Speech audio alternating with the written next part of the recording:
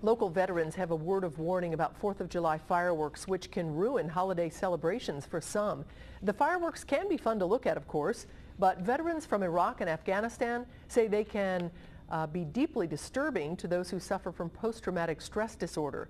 The explosions from the colorful fireworks can take a vet right back to their days in combat. As many as 1 in 5 veterans have problems with PTSD.